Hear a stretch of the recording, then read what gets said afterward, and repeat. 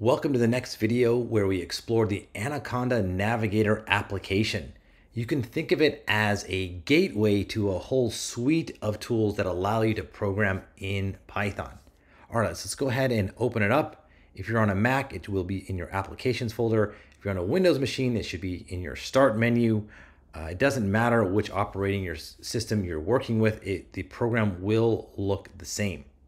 All right, so I'm going to go ahead and double click on it and go open the application right here. And when it opens up, you'll see a nice dashboard with a suite of tools. Some of them are installed, some of them are not. So you can see the ones that are not installed require you to install them. I advise not really exploring all of these right now. It's just a little bit overwhelming. We are only going to use Jupyter Notebook at the beginning. We will then graduate to using VS Code, which is a more sophisticated tool for more professional developers.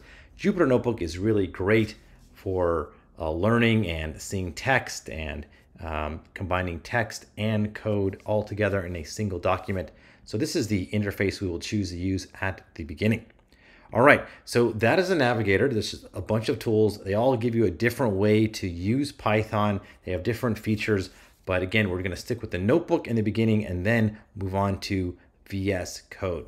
So in summary, the Anaconda Navigator will be our main entry point into our Python programming experience. We'll come here first, and then we'll choose the tool that we wish to program, and then finally code in that tool.